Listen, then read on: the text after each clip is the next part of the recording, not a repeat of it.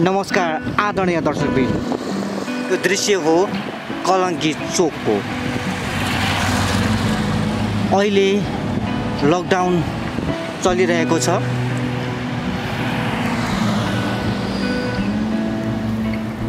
यतिखेर मानिसहरू आवश्यक कामको लागि हिँडडुल गरिरहेको अवस्था पनि हो। योभन्दा पहिलो लकडाउनमा मानिसहरू सडकमा देखिँदैन थिए।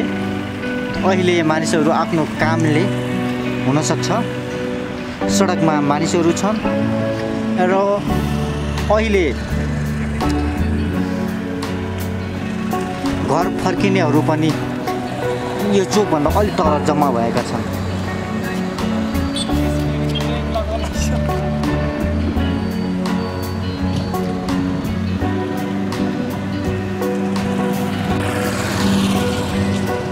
कलङ्की चोकको दृश्य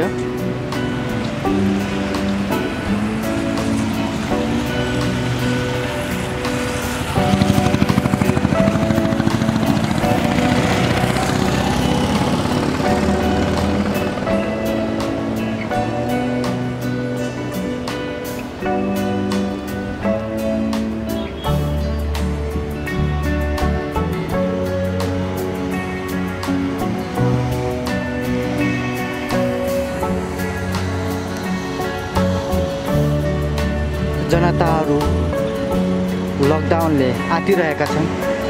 श्रमिकहरूको काम छैन र जनताहरूलाई खान मुस्किल भइरहेको अवस्था छ, धौधौ भइरहेको अवस्था छ। यद्यपि अहिले सरकारमा एक किसिमको तरङ्ग पैदा भइरहेको छ। सम्माननीय प्रधानमन्त्री केपी शर्मा ओली फेरि पनि प्रधानमन्त्री हुनुभएको छ र नेताहरूलाई कुर्सीको मोहले चपेटिरहेको छ भने जनताहरू भोक र रोगले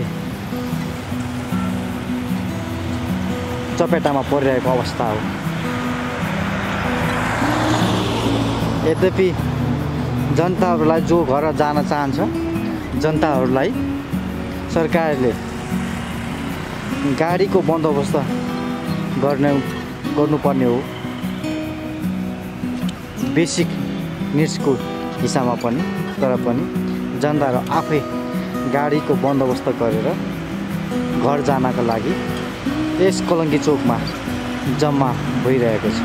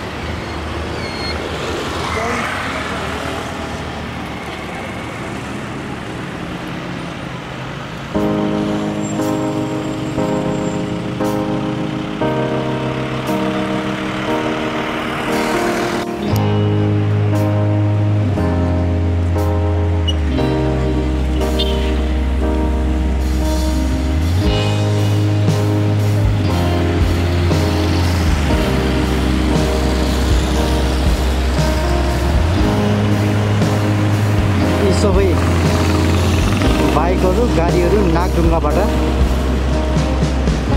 आएका हुन्। नागडुङका तर्फबाट आएका हुन्।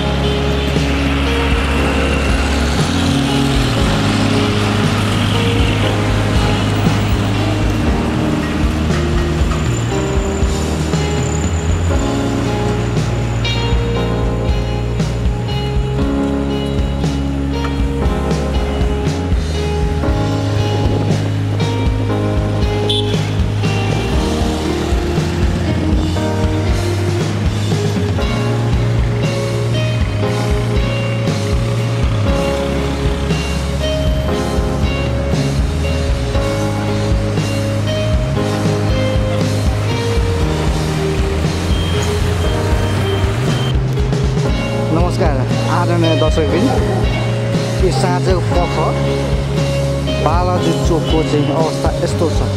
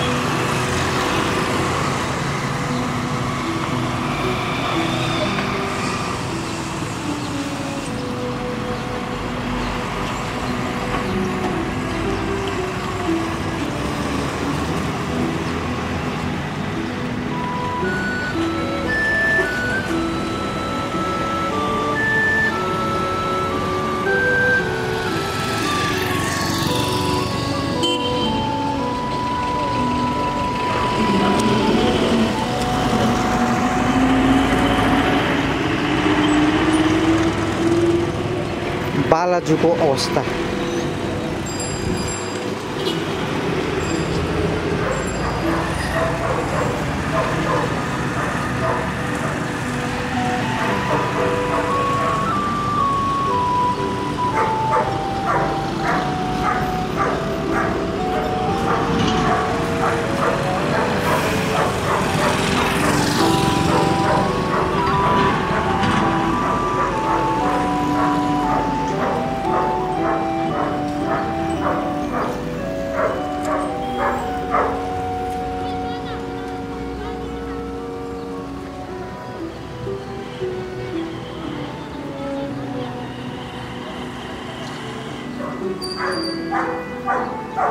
नमस्कार आदरणीय दर्शकबिन, यो दृश्य हो कलङ्की एरियाको।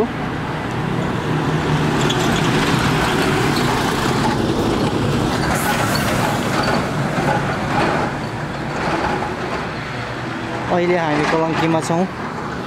यहाँ पनि सुनसान छ।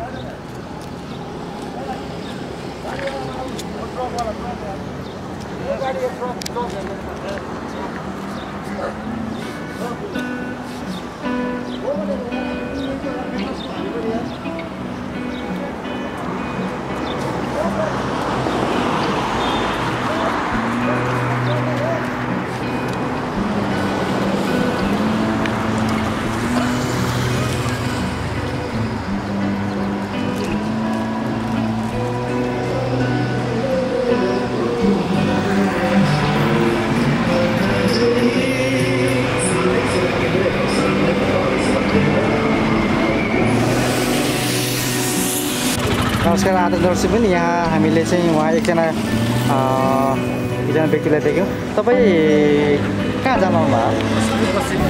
सुदूरपश्चिम। ओहो, कुन ठाउँ? ए त्यो त बस सडकबाट गाडी लागिरहेको थियो नि त त्यो त थाहा पाउनु भएन? यहाँनिर कुद्नु भनेछ। यहाँ कुद्नु भनेछ। ए गाडी चाहिँ आउँदैछ। ए अनि भनेपछि तपाईँको गाडी छ जानलाई अरू? अनि यो लकडाउनको कारणले तपाईँ जाँदै हुनुहुन्छ? के काम नभएपछि अब जाने? अहिलेसम्म चाहिँ अब लकडाउन खुल्छ कि भनेर बसिराख्नु भएको थियो। ए काम कहिलेसम्म चलेको थियो तपाईँको? अहिले पसल त्यस्तो डेरी थियो पसल। व्यापार भएन ए घर जाने। अब तपाईँको गाडी त फिक्स होइन? तपाईँलाई समस्या नरहेछ फिक्स भनेछ खै अब। हस् धन्यवाद। नमस्कार आदरणीय दर्शकबिन। कलङ्कीमा अहिले मानिसहरू बस पर्खेर सवारी साधन पर्खेर बसिरहेको छ। उहाँहरू चाहिँ अहिले घर फर्कने सुसारमा हुनुहुन्छ। आजसम्म लकडाउन त्यति लामो नहोला भनेर बसिराख्नु भयो भन्ने कतिपयले भन्नुभयो। कलङ्कीको दृश्य हो।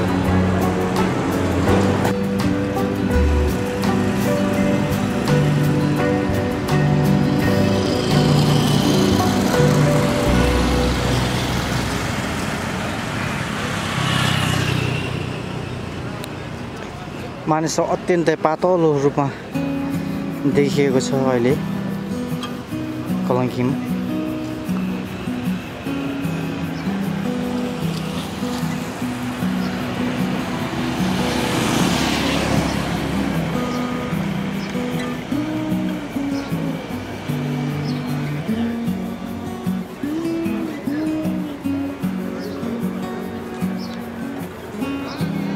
भने तपाईँ अहिले कहाँ जाँदै हुनुहुन्छ? कालीकोट। कालीकोट ए सुदूरपश्चिम। हजुर मध्यपश्चिम। अनि त्यसको लागि त गाडी थियो नि बस पार्कबाट थाहा पाउनु भयो? खै दाइ हुनुहुन्छ, दाइले गाडी यतैबाट आउँछ भन्नुहुन्छ। ए त्यो तपाईँको गाडी फिक्स छ अहिले? गाडी अब फिक्स छ अहिलेसम्मलाई? अहिलेसम्म तर गाडी आएन। ए त्यसैको लागि। हजुर। अनि आजसम्म त काठमाडौँ बस्नुभयो, किन बस्नुभयो आजसम्म? आजसम्म अब इक्जाम पनि उयो भएको थिएन नि त, 12 पढेर इक्जाम पनि पोस्टपोन भएको थिएन। अब अनलाइन क्लासहरू भइरहेको थियो, त्यही भएर बसेर अब अनलाइन क्लास पनि सर्यो, इक्जाम पनि सर्यो, त्यही भएर अब। अनि यति लकडाउन त्यति लामो नहोला जस्तो भएर पनि बस्नुभयो? त्यस्तै थियो, अब झन् बढ्दै गएको, अब घट्ने नामै छैन, त्यही भएर नि अब गाह्रो छ बस्न, त्यही भएर जान लाग्यो। ए नाम पनि भन्नु तपाईँको? नाम दिपक साई। ए अनि तपाईँ के गर्नु? तपाईँ? म पनि स्टुडेन्ट हो, सरोज साई। ए सँगै हो पढ्ने? एउटै घरमा बस्ने। ए कहाँ बस्नुहुन्थ्यो यहाँ चाहिँ? बसन्तपुर। अनि के अब घरबेटीले भाडा माग्छ कि माग्दैन त? भाडा त मागिहाल्छ नि घरमा बसेको। भनेपछि उता तपाईँ घरमा गए पनि यहाँ चाहिँ भाडा बुझाउनै पर्ने भयो? यहाँ त अब सामान राखेपछि दिनु पऱ्यो। ए अब जस गाडी आउला छ तपाईँहरूको? आउँछ। अब कहिले फर्किनुहुन्छ काठमाडौँ? अब लकडाउन खुलेपछि, कलेज खुलेपछि, पढाइ खुलेपछि। के छ अहिले अनि सरकारप्रति के छ तपाईँहरूको गुनासो छ कि के छ?